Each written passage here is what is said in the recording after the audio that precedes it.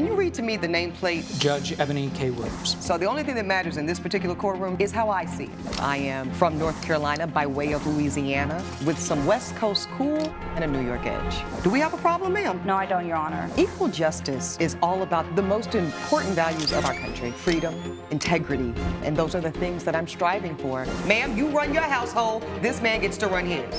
I decided to become an attorney and pursue the law. I wanted to be a voice for the voiceless. This court cannot hold this woman accountable. People from all sectors of life, black, white, purple, gay, straight, queer, and that's what equal justice with Judge Eboni K Williams is all about. Jenny Sim claims she was injured after her roommate's sister shoved her during an argument. Carrie and Melissa Smith say the plaintiff was pushed away after she damaged Carrie's phone. The Smiths are countersuing for $251.28.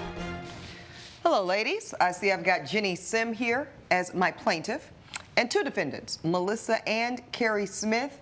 I see, Ms. Sim, you are suing for $430. And then I see the defendants are countersuing for $251.28. Ms. Sim, why are we in court today? Hello, Your Honor. So we're here today because I am suing for the $430 that I accumulated in medical bills. I was living with the defendant, Melissa, for a while, and then her sister, Carrie, moved in. And basically, one night we had an argument, and Carrie came in and pushed me. I sprained my wrist, and the $430 is the emergency room visit bill. So you two had a fight? Melissa and I were arguing, and then Carrie stepped in the middle to do what? I don't know. Okay, who's Melissa and who's Carrie? I'm Melissa. You're I'm Melissa Carrie. and you're Carrie. Okay, so you said Carrie Yes, Your Honor. is who you're alleging Ms. Sim put her hands on you? Carrie put her hands on me, yes. Okay, so tell me the context. First of all, how do you know these two ladies? How long had you lived with the first? All of that. So Melissa and I met in college through some mutual friends. We were in a mutual friend group. Okay. We weren't the closest friends, but we were in a friend group. And then after college... Were you real friends, Ms. Sim, or were you frenemies? We weren't frenemies, no. I didn't have anything... It was giving frenemy vibes, right? No, I mean, now it's... Okay, Ms. Sim, so I'm going to stay with you. Go ahead. So we weren't the closest of friends, but we were friends. Okay.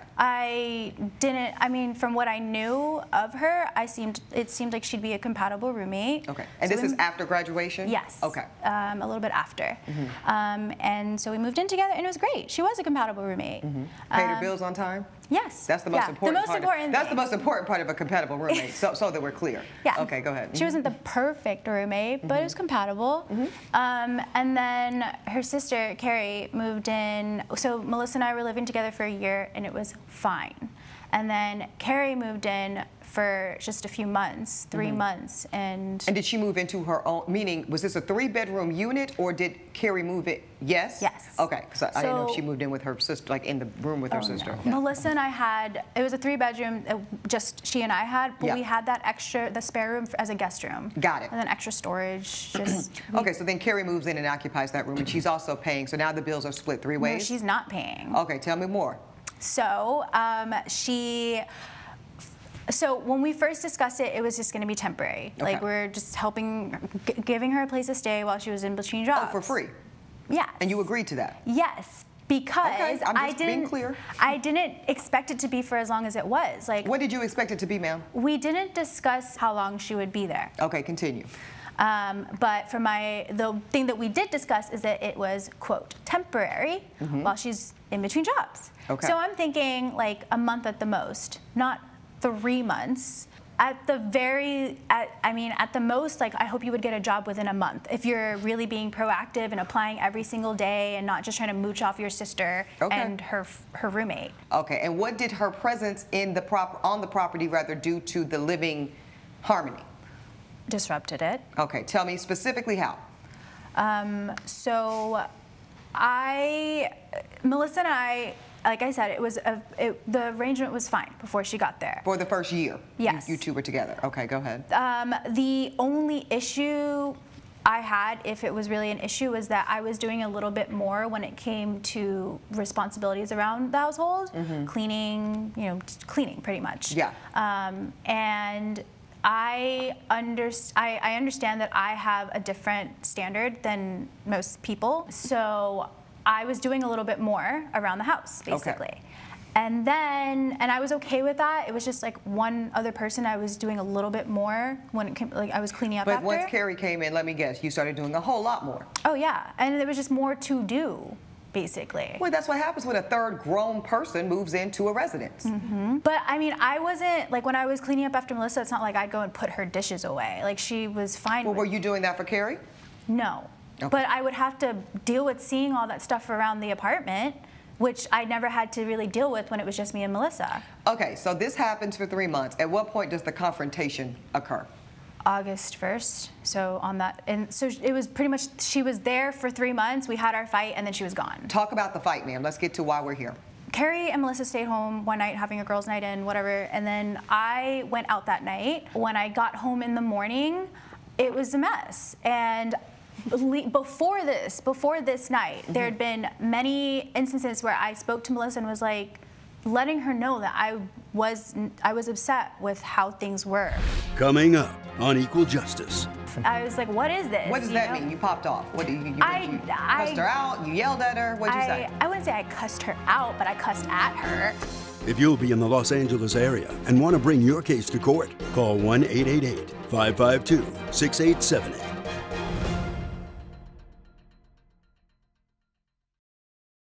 This is Equal Justice. Equal Justice is back with the case of Jenny Sim, who blames Carrie and Melissa Smith for her injured wrist.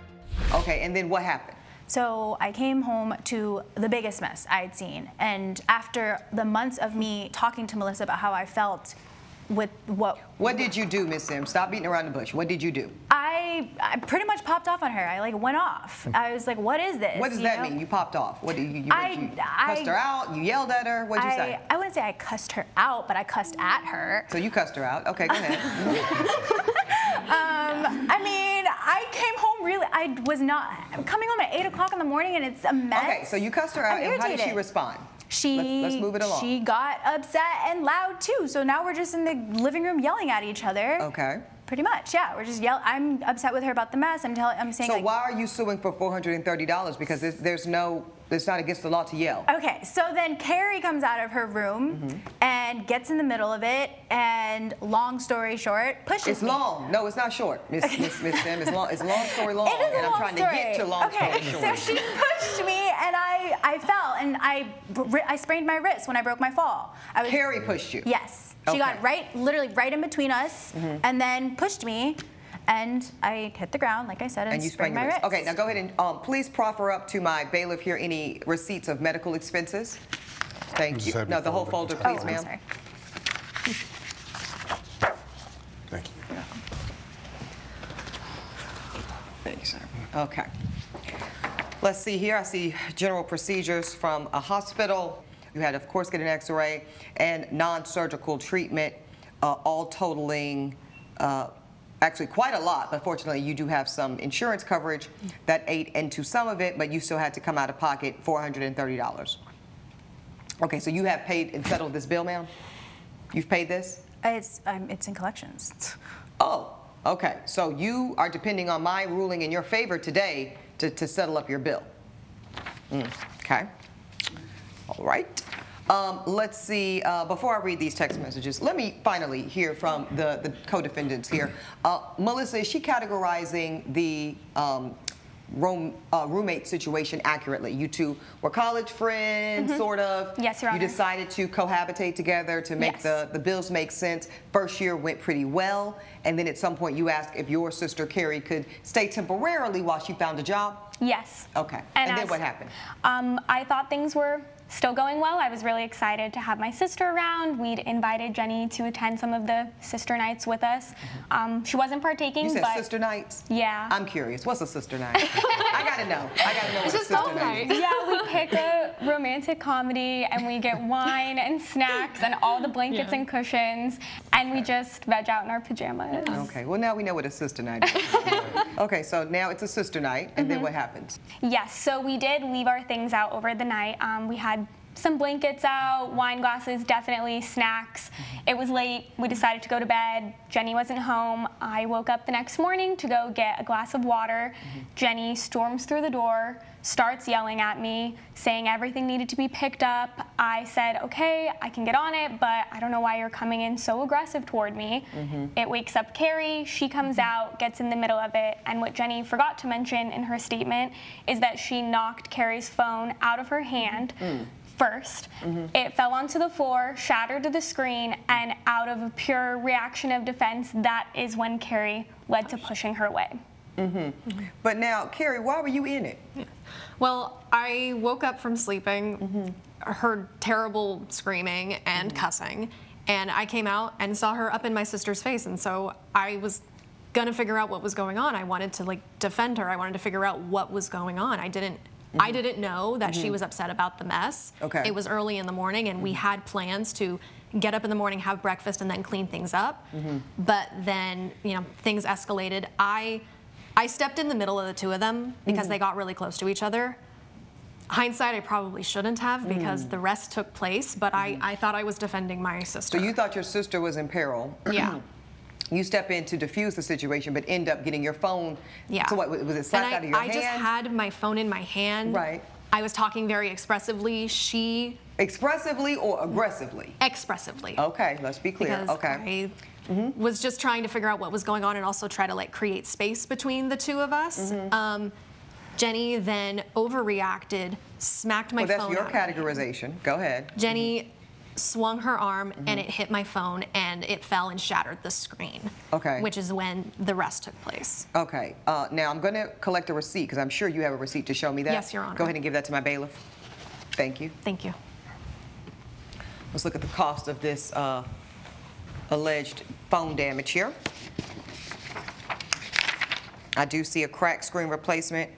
I mean, at this point, you must buy a new phone because that was $251.28. And you have paid for this, ma'am? Yes, I have. Or is it in collections? It's already been That's the first paid I heard for. that one. Okay. It has already been paid for. So you're looking for reimbursement Yes. if I find in your favor today? Yes. Okay. Coming up on Equal Justice. That's a harmful or offensive touching of another. Unless, did you invite the push, ma'am? No, ma'am. Okay. But so didn't she also assault me by hitting my hand with my phone?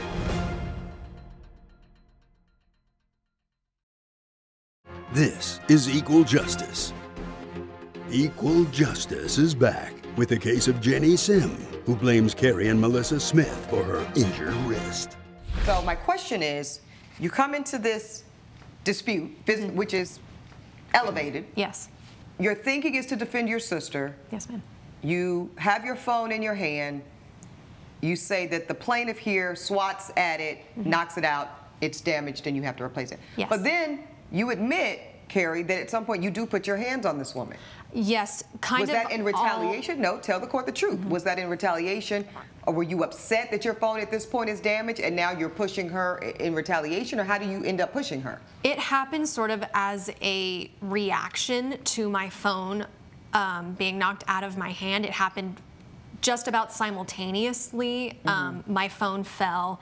I swung back, and then we have a coffee table that was very, very close to her.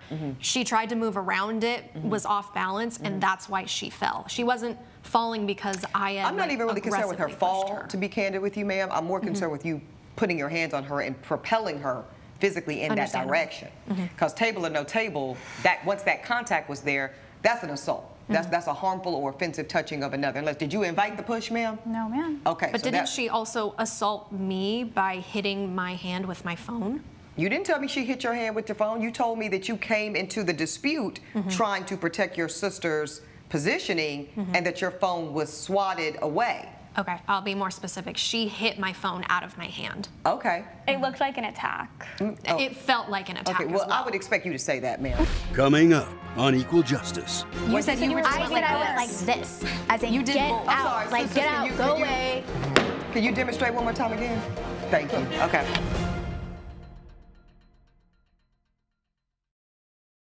This is Equal Justice.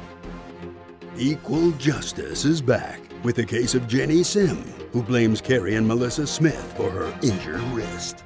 Did you swat her phone out of her hand? I was waving my arms to just get her away from me. Like she came, like I said, she got right into the middle of us. So I'm like, get away from me. And when I did this, my hand hit her hand, her phone, whatever. But you're telling this court under sworn oath, you swore all these folks in, right? Swore all of them in, Your Honor. Okay, so Jenny, you're telling me that you did not intend to hit her phone, or did you? Did you really? No, I did not intend to have her phone land on the ground, touch it at all. Did you even see her phone? Were you aware that the cell phone was in the mix between all of you three ladies having this argument? Probably not. Yes, she said, get that out of my face. I said, get out of my face. She's like, I'm in the middle of arguing with her sister. It's heated. I'm not going to be paying attention to what she's holding when she comes up to me. Like, literally, it's just she's right in the middle of my face immediately. Like, no, somebody's definitely lying, because you're saying that she said, get that thing out of my face. So Yes, you're ma'am. saying she had acute awareness Yes. that a cell phone was at play, but you are saying, Jenny, that you had no such awareness and that the whole thing was a blur and you were just trying to defend yourself. I know for sure I said, get out of my face. If I said, get that thing out of my face, like, it would be her phone in my face. But it was, that's what she's saying, she was ma'am. in my face. Oh, okay. Literally, it's her face, my face, Jenny's was face not right that behind close. her head. And she's saying she was being expressive with her as she's talking. Like, are you really, like, talking like this? You like, just said you were doing that. You said you were just I went said like I went like this. this. As in, You did get both. I'm out. sorry, Like, sisters, get out, go away. Can you demonstrate one more time again? Thank you. Okay. That's great. That's great. Okay, ladies, listen, I think I've heard enough here. Long story long, and I'm ready to rule. Judge Eboni's verdict when equal justice returns.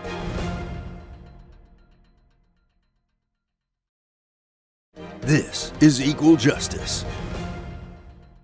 When you have a signed contractual roommate agreement, as you had with Melissa Smith here, you have to abide by those terms and conditions yourself. So you say, okay, little sis can come stay for a while, but you, as to your own admission to this court, ma'am, did not specify your expectation of what temporary meant. So therefore, this court does not feel like 3 months for a job search is extensive.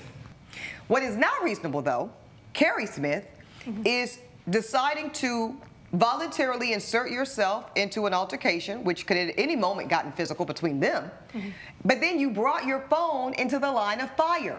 You chose to do that. Nobody made you bring your cell phone into that. So therefore, your claim of $251.28 to your phone, rather, being damaged, this court will not recognize it. So your counterclaim is dismissed. Now let's get to the primary claim, ma'am. You are suing for $430 for fees associated with your wrist and your hospital bills and your physical injury. The court does feel that you also invited some level of harm. When you, as you admitted, popped off, you can't then control what the reaction is back to you. Therefore, I'm very sad that you were injured. I'm very happy that you seem to be in good physical condition today, but the $430 you incurred is your fault. Therefore, the plaintiff's case is also dismissed. That is my ruling. Judge Eboni has ruled. Both cases are dismissed. Any final words for each other? You know, after you guys move it out, I got a cat, and he leaves litter everywhere, and he's still cleaner than you guys. Congratulations, sweetie. Wish you all the best, Jenny. Good Okay, riddance. you've had your day in court. Please follow me.